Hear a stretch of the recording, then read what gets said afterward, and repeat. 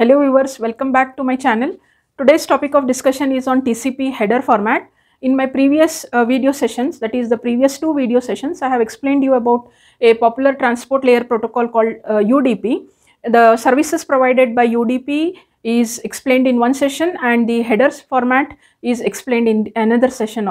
Now in continuation with the transport layer protocols, the another popular protocol is the TCP. TCP stands for Transmission Control Protocol.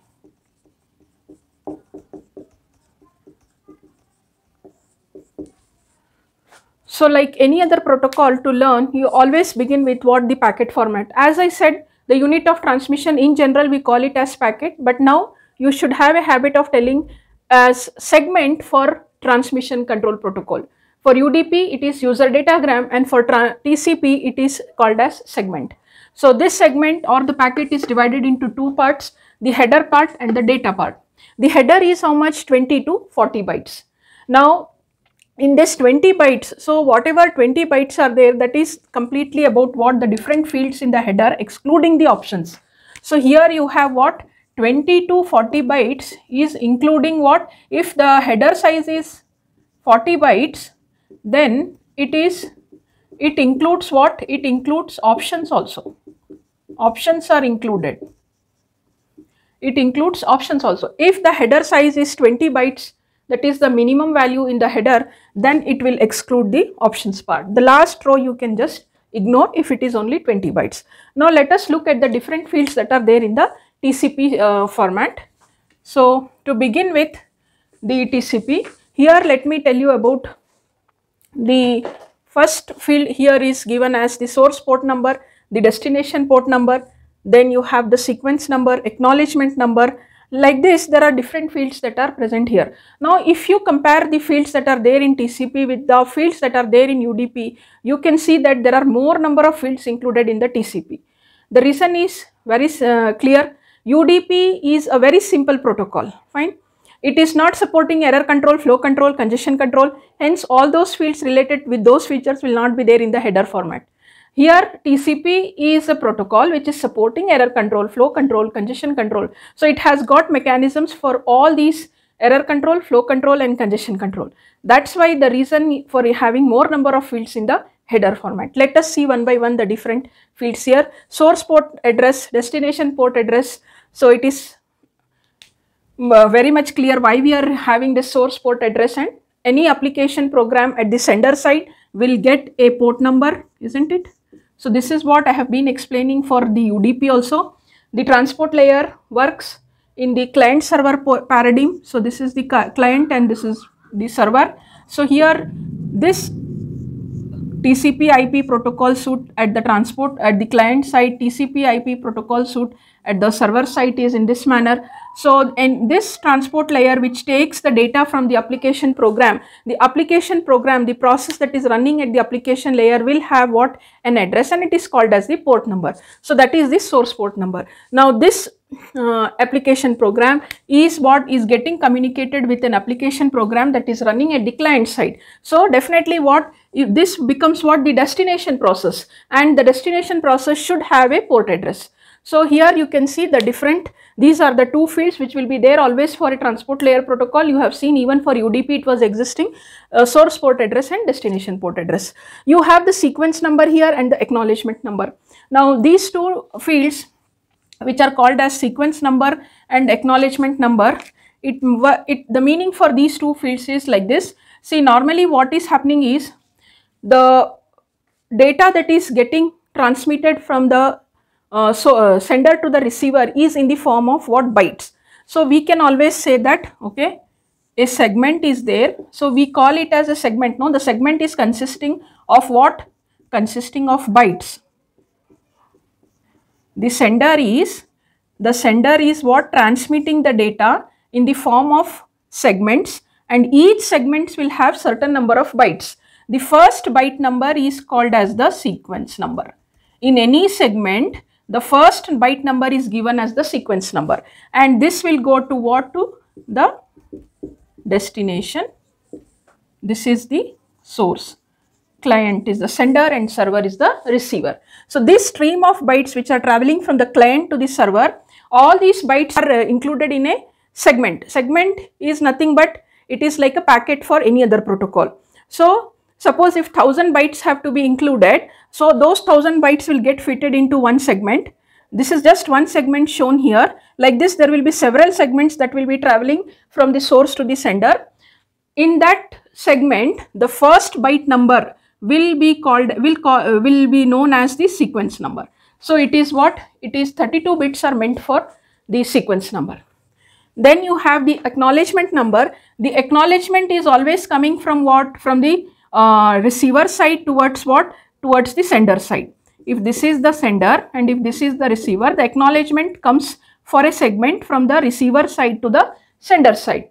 Now whatever is the sequence number, that means, now let us take one example. For example, let us assume that this particular byte number is 501, 502, 503, 504, 505, 506, 507. Just for the sake of simplicity, I have taken seven bytes in a segment, and the first byte number is given as 501, and this 501 is also called as the sequence number.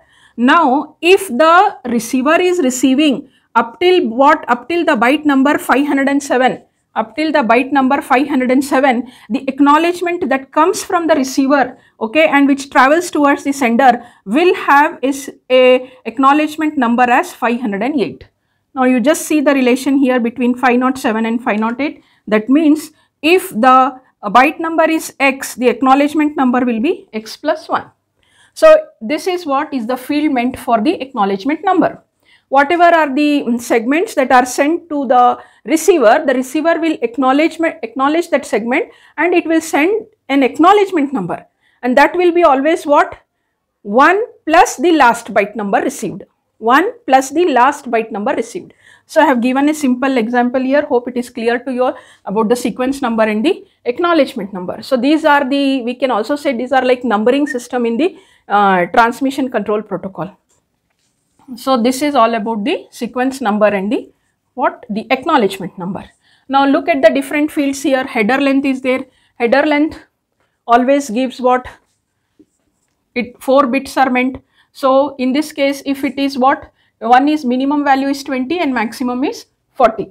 Now since 4 bits are meant, the minimum value can always be in the header as 000 and the maximum will be 111. But the decimal value of 111 is 15, but you have in header side minimum of 20, isn't it? So you cannot represent this, just 4 bits are not enough for you to show a value, to show a decimal value of 20. For that reason only, this header length is measured in terms of what? 4 byte words. So whatever is the value here in the header length, it should get multiplied by 4. Suppose in the header length, if you are having a value as 0101, okay, now this is in binary, the decimal value is 5 for this, you multiply by 4 and you will get what? 20 bytes. So this is what is the header size of the TCP protocol. Suppose if you want to represent the maximum value in the header, maximum is 60 bytes. So definitely in that case, the value of the header length in the field will be 111 and the decimal value for this is what? 15. When you multiply by 4, you will get what? 60. So this is the maximum value of the header side. So normally you can tell that in the header length, the minimum value will be 0101 and the maximum value will be 1111. Okay, hope this concept is clear. Next you have 6 bits reserved. After that you can see 1, 2, 3, 4, 5, 6. There are 6 fields. Each field is a flag here. Okay. So it will have only 2 possible values, either 0 or 1. That means it is either set or reset. Set or reset. So any point of time if a segment is traveling from the sender to the source, more than one of these flags will be set. Each one has got its own significance. So why are we including these flag values? I'll explain to you. There is a field called as there is a flag called as URG. URG is urgent. The word urgent itself gives you a very clear indication that the bytes has to flow immediately from the sender to the receiver. It is like the sender, when it is sending a segment to the receiver, it will, if the value for this urgent flag, okay, is set to 1, you can see urgent flag if it is set to 1. And also I just wanted to tell you that here we have the urgent pointer, okay. So here there is some slight correction. This field is actually the window size and 16 bits are meant, and this one is not window size, this is urgent pointer, for which 16 bits are reserved. Now urgent flag is related with urgent pointer. Urgent pointer consists of what? A number here. The meaning for this is, first of all, the urgent flag will, if it is set to 1, it indicates that the sender has to send that data immediately to the receiver. So what do you mean by immediately? The sender is actually having a, now look here, this is the sender, this is the receiver. The sender is having what? A buffer. Now whatever are the bytes that comes from the application layer to the transport layer are stored in the buffer. Once the buffer is full, the sender starts sending the segments to the transmission, to the receiver. But if the segment is having an urgent flag, okay, urgent flag bit set to 1 as well as some value here in the urgent pointer, it means that those bytes have to be immediately transferred.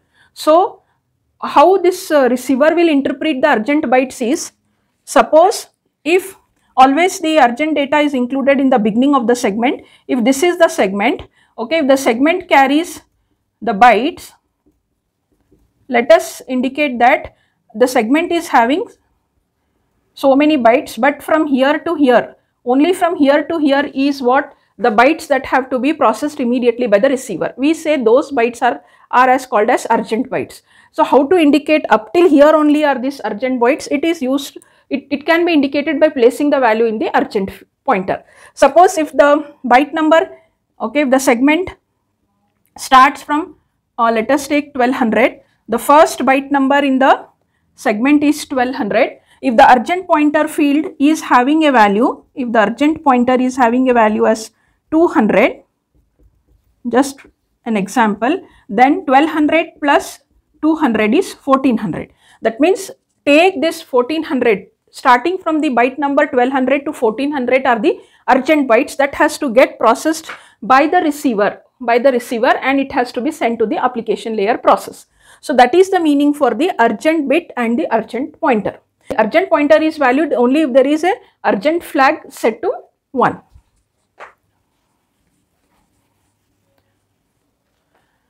Now related after this urgent flag, let me explain you. That's why I have written urgent pointer is valid when this particular urgent pointer is valid if the urgent flag is set to 1, and you have ACK, okay. ACK is acknowledgement. Let me tell you these three flags, ACK, SYN stands for synchronize, FIN stands for finish. These three flags you will get a clear idea once I start teaching you about the connection establishment, connection termination and data transfer phase of the transmission control protocol. Time being, you can just know that these three are related. What FIN stands for finish, SYN for synchronize, ACK is for acknowledgement. So these three I will teach you when I am teaching you the connection establishment, connection termination phases. In between this, okay, you have PSH and you have RST. Even RST and PSH, okay, fine, you can understand it is related to the data only. Data, PSH stands for push, request for push. You look here, it is request for push. So what do you mean by request for push?